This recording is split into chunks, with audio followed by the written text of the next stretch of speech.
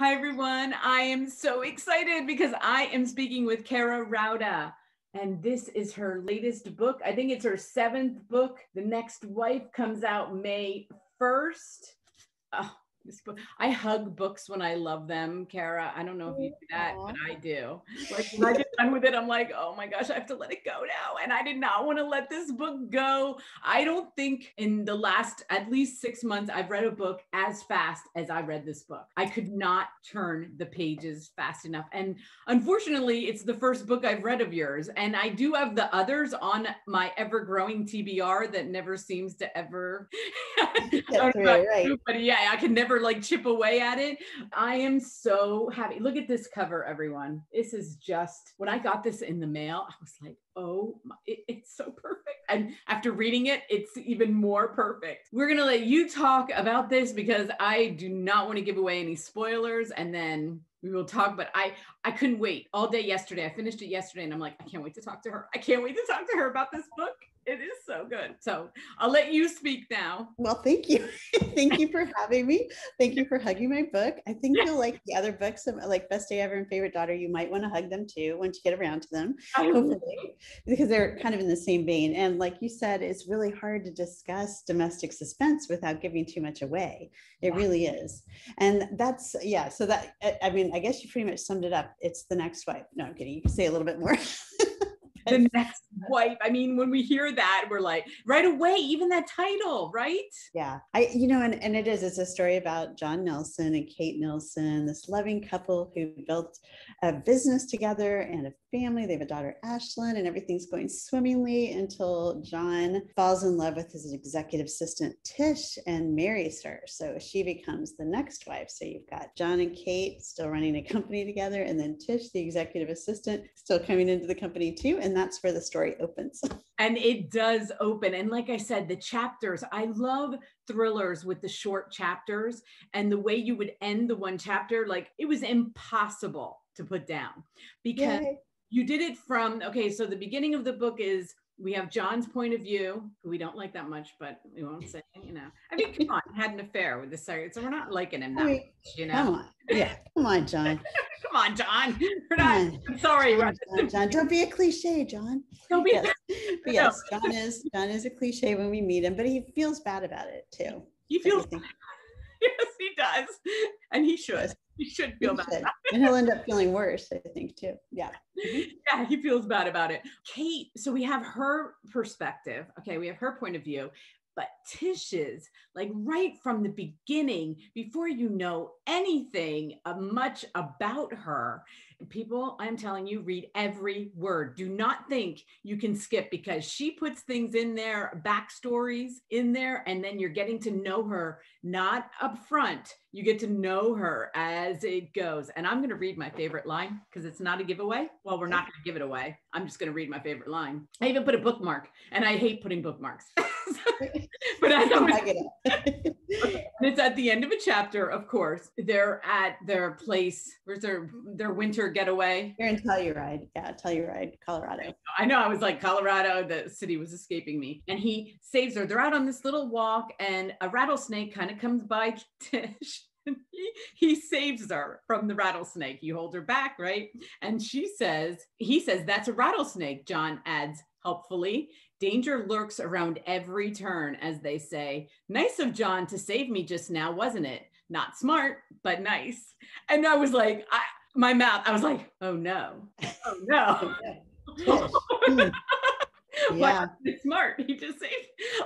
Anyway, that's why I don't always bookmark quotes in a thriller, but I found myself liking so many of Tish's little things along the way, I should say. Did you love writing her?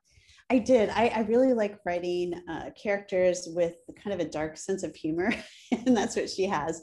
I mean, the orientation of the world to me is very, it's fun to see the world through their eyes. So Tish is very much has like a dark, kind of a sarcastic worldview, and she'll come out with those zingers that I think make her maybe not as scary, maybe more interesting, and maybe if you're laughing along with her, she can hide a few things from you as she's going along.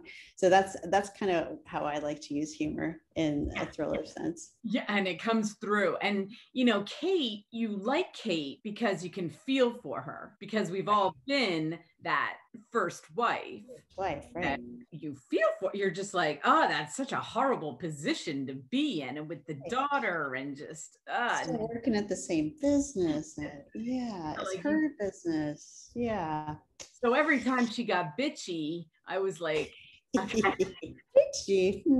Yeah, maybe so. He's a good-looking older guy. Tish knows how to push his buttons.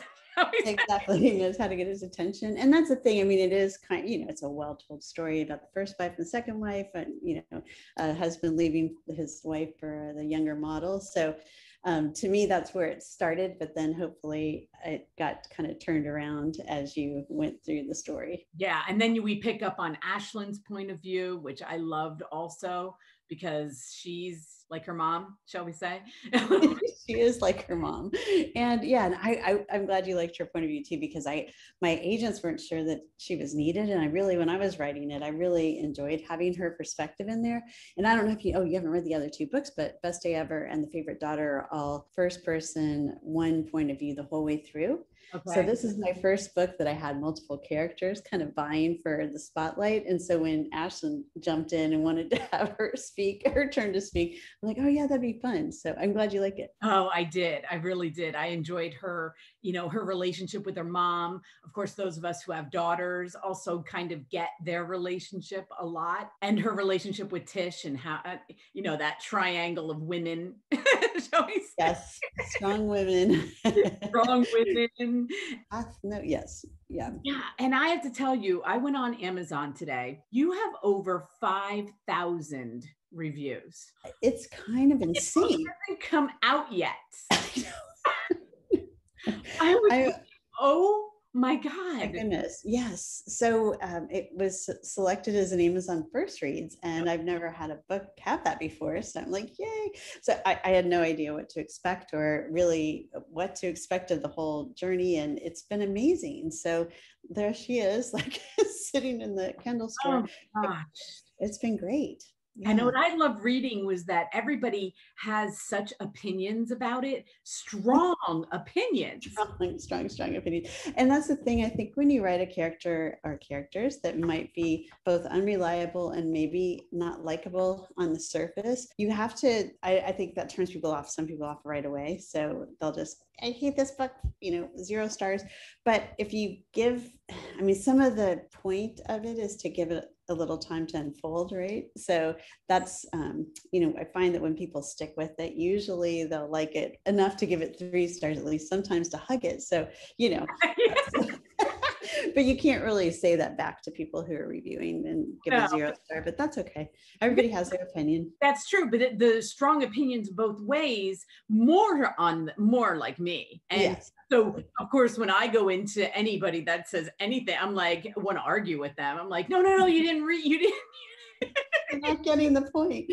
Yeah, I know. I can way more people with 4 or 5 stars than there were, but I just meant it was interesting to see how women take women. It's such a fine line to, like between Kate and Tish. Okay. We can go either way, and then get women get very up. Like if you bring out something, anything about, I don't want to say anything about their background, it sparks things, and it's a very interesting time to be a writer. It really is. I mean, everything's triggering, and I'm actually married to a politician, so that's interesting too. So, right.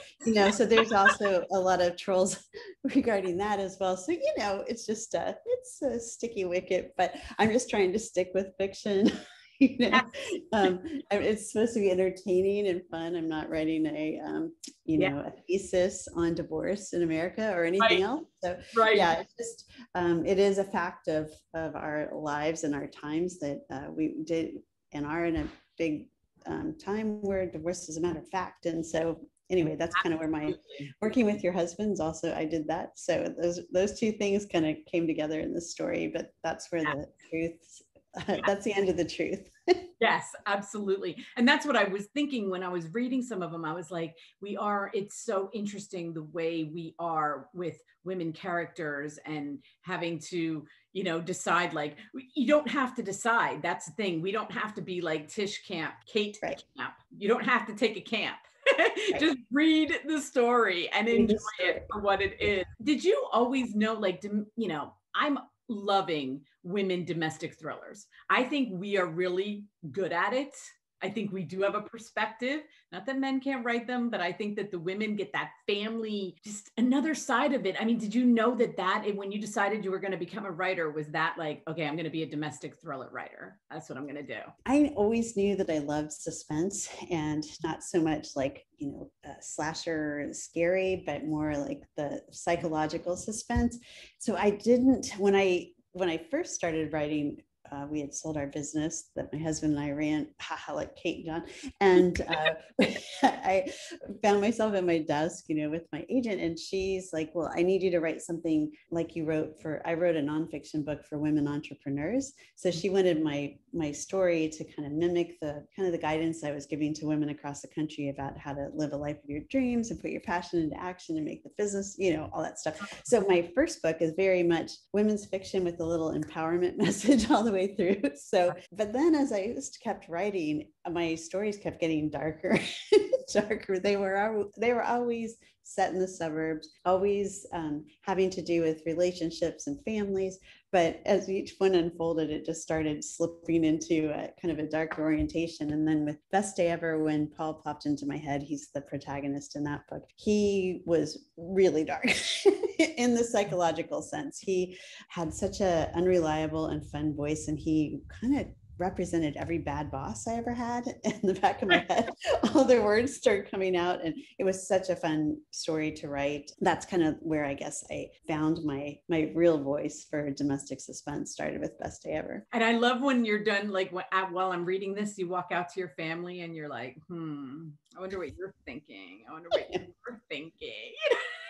It is. I mean, we all have like the side we show the public and then what we're thinking about. And Sure. You don't know what's going along in people's heads, or even just being in a room with some strangers that you're meeting for the first time. You have no idea like who's the narcissist, who's all that kind of stuff is out there. Right. And like in the beginning of the book, because we can talk about the beginning, when Kate finds out about that he's going to leave her, it's like blows her away, because she's like, I'm busy doing what I thought we were doing. And then when it hits you like that, I have been there. And yeah, I've had a divorce. So I'm just saying, like, sometimes you're just doing life and you don't know where it comes from. So yeah, and that kind of like sideswiping is very hard to get past and very hard to recover from. And so that's I guess also to your point, I mean, Kate's justified in her feelings of, she's got this anger towards John, like we created this business, we had everything going, we raised this great girl together, daughter, and then you go and do this. Yeah, exactly. I can't even say enough good things about this book. I really can't. I can't wait to see what it does. That's why I said, getting the Amazon first reads is huge. I mean, I look forward to mine every month. I am one of those people. And then I want then I just go get all of them. I'm like, but same with book of the month. Do you do book of the month? I just get them. I can't, they want me to decide I still buy them all, because I'm like, whatever, I'll just get them all. Yeah, because it's curated, and then you get your curiosity piqued, even if you didn't pick that one. So I think it's the same thing with the first reads program as well. I mean, it seems to be, even if you didn't pick The Next Wife, maybe you'll check it out, next month. Sure, because you're intrigued by why they're pushing those books anyway. And so you're not going to like say no to them. But you know what? Like I said, you're at 4.5 to 5 stars, 5,000. I mean, that's just incredible. And this cover, I mean, I love the cover. What did you think when you saw this? This is what I thought. I'm telling you, I'm going to go get that. And then I don't have red lipstick. I'm going to go buy red lipstick. It's so fun. And there's so many bookstagrammers, doing that with the whole like glasses. Are they? Oh my God, I Yeah, need to do that. it's so great, but I cannot ever do it without cracking up. So I try to do it, but I can't, like, even if I had red lipstick, then my teeth would show because I'm just always laughing. But I love the cover too. They showed me actually 2 concepts. This just blew me away. I mean, the moment I saw it, I'm like, oh, that is totally it. It just really pops when you see it. And I know like I said, when I first opened it up, I was like, wow, this is, and you don't want to judge a book by its cover, but I'm sorry, we do. The sunglasses, what I love is that there is no real face. It's just this anonymous looking face. And you can't really tell because the eyes give things away, don't they? Exactly. So you can't really tell. It's amazing. And I always look at these too, because I put them on my bookshelves, and I always do the, color coded that Instagram has me reorganizing.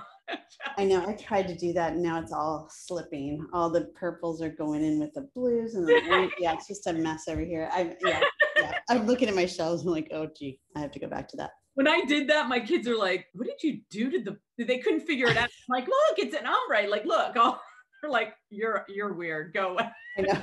I have that same reaction from my people. Yeah. How are you going to find anything by color? Like, yeah, well, I know the colors of books. This is what Instagram has done to our life. We just walk around our house thinking of things to color code. I know. Anyway, everyone, May 1st is when you can pre-order this now for sure. Is there an audio to it? I wanted to. Yes, there is. There is. Yeah, and it sounds really great. I love the actors that they hired. Yeah. I do a lot of audios. I do love a great audio with a thriller. I love. I do too. And it's just such an art to be able to read and narrate and bring you into it. I love it. Yes, they did a great job. Yes. And I saw on your website that you're going to be around book signing some local places. So I'm really virtually. Oh, is it virtual? I thought it maybe out. I know. Virtual. But I mean, it's great to even be talking to readers, even if it's Zoom still. So someday soon we'll all be back in an event. But mine's still virtual. Okay. Well, I can't wait until I can go to book signings again. I know, me too. I know. And I used to be so nervous and shy about them. And now I'm thinking, gosh, I just can't wait to get back to it, and just have the human interaction. And I just love like going and taking pictures with you guys, because even though I get to talk to you this way, like I want the picture, like I just do, just the interaction's so fun. And you have a lot of cool bookstores down there in Laguna. Yeah. I mean, my favorite is Laguna Beach Books, and they've hosted a signing event for me every book so far, and they're doing it again on May 7th. But it's virtual, but everybody can tune in to the Zoom. They have information on their website, and I do on mine. So that they're hosting one, and then I'm doing a joint event with Liz and Lisa with Mysterious Galaxy. I know, I love them too. So that'll be fun. And then I have another. To be my best friends. I know. They're so great. Awesome.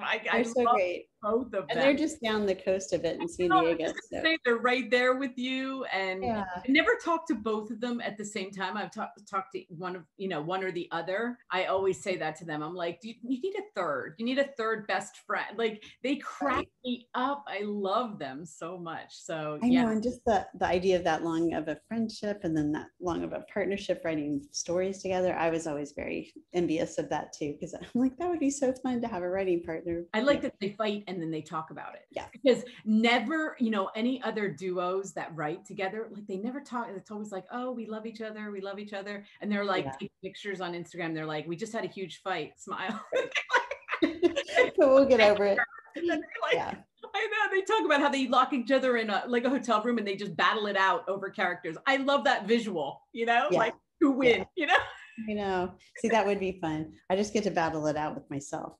You get to fight. Do you let your husband read them? No.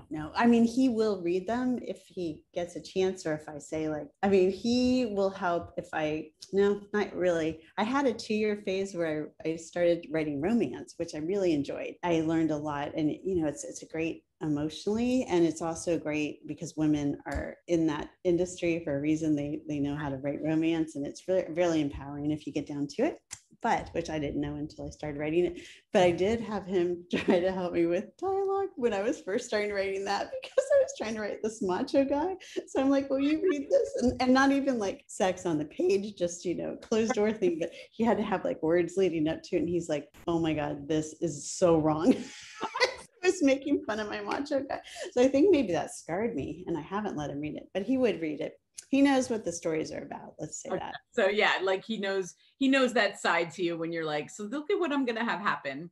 Oh, for sure. Yeah. He sleeps with one eye open now all the time. Yeah. He's like, how did you even learn that way to kill somebody? I'm like, I know. I don't know. It just came. He's like slightly scared. What are you researching? Yeah. Oh yeah. Yeah. My search engine history's got to be terrifying. Well, it was so fun talking to you. Everybody go get it. May 1st. I can't say I can't wait. And I'm going to tune into your Laguna Beach thing. I'm going to join. Oh, you are? Yeah, I'm sure if you put it on Facebook, I will definitely. Yeah. I get that. I think, it's a Zoom link. So you have to go on to Laguna Beach book site. And then they probably are doing Facebook too. So yeah. Yeah, I have to get notified of all those library things. So as long as I get that, I will. It was so nice meeting you. Michelle, thank you. What this book does, and thanks for hugging it. And before I let you go, the next one, I can't believe I forgot to ask you, when is the next one coming out? Oh, the next one's called Somebody's Home, and it's coming out next January 2022. Yeah. All right, I can't wait. I'm gonna go. I can see in the background everybody listen to the best day ever and the favorite daughter. That's your homework before January. I've till January to catch up. Okay. Yeah, so get on it. You got to talk to my other unreliable narrators. See what you think of them. Okay, I will. Thank you so much, Kaira. We'll talk soon. Thanks, Michelle. Great to meet you. Nice to meet you. Bye bye.